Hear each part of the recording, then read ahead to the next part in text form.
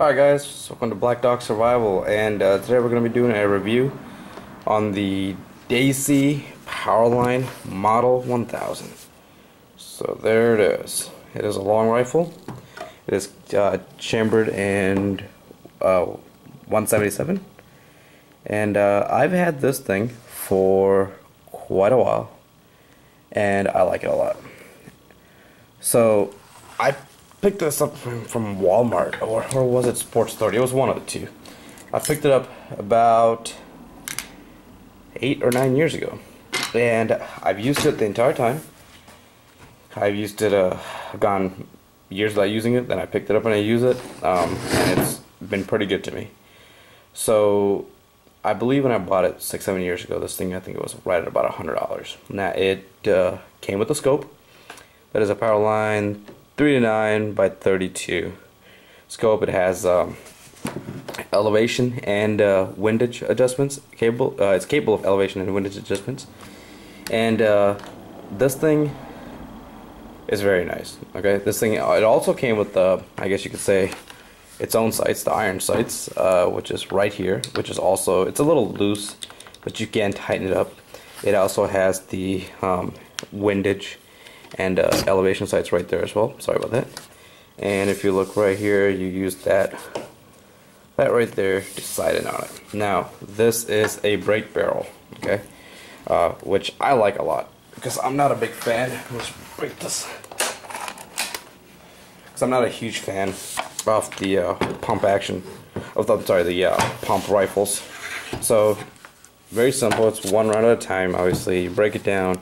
You throw the 177 caliber around in there, and you go to town with it. So I believe this thing does about 1,200 feet per second. It is right now. The scope's not zeroed in. Had to do some work to the mount area here, but when it was zeroed in, it was dead on, guys. I mean, it was pretty accurate. I really like the trigger here. It's very nice, very little creep on it. It does have a little bit, but nothing bad. And it's probably got a safety just right here. Just gonna let you hear what it sounds like. There you go. It's pretty loud. And most of the time, the prey is hit before it realizes it's been fired, because it does shoot pretty fast. Now, one thing I don't like about this is up here where the scope mounts on. I'm sorry, it's a little dirty. Up here where it mounts on right there, the lip there isn't very pronounced. So after, I'd say about 50 rounds or so, I have to readjust the scope, because it does move around a little bit.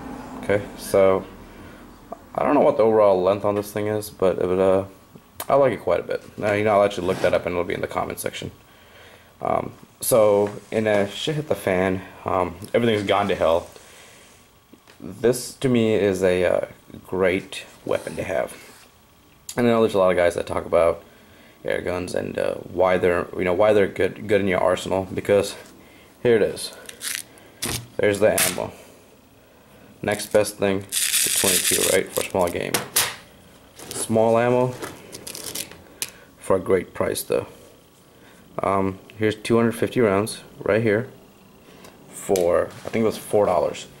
Now, I have a couple of these. I like to pick the ones up at Crossman, because I don't know, that's what I see in them, so what I've known. So I pick them up quite often. You can buy them at Walmart, and every time I get a chance, I pick some up. It's good to have for squirrels, any sort of waterfowl, most birds in general. You're gonna be able to use this. I've never shot a rabbit with it, but I've heard of a lot of guys doing it and being successful with it. So I recommend you get one of these. Obviously, it's an air gun. You can go to the store and pick one up and come right home. There's nothing to fill out or anything like that. And for that reason, this is something that I highly recommend that any prepper or any survivalist would have in their arsenal. They're generally pretty safe, in my opinion. Don't look through the barrel and pull the trigger, just like any weapon. Treat it as if we're loaded.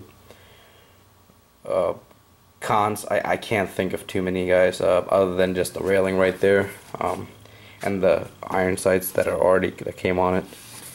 they're not great, but generally speaking, the Daisy Model 1000, if you can, I would definitely pick one up. I mean, I just like the way this gun's made. The construction's really strong on it. It's a very solid weapon. It actually feels like a real rifle. And yeah, so there it is, guys. The Daisy 1000, the Daisy Powerline Model 1000. I'm gonna be doing a review here. A video here in a little bit where I paint this thing out a little bit. So check it out. Well, I hope you like it, and please leave any comments. Thank you.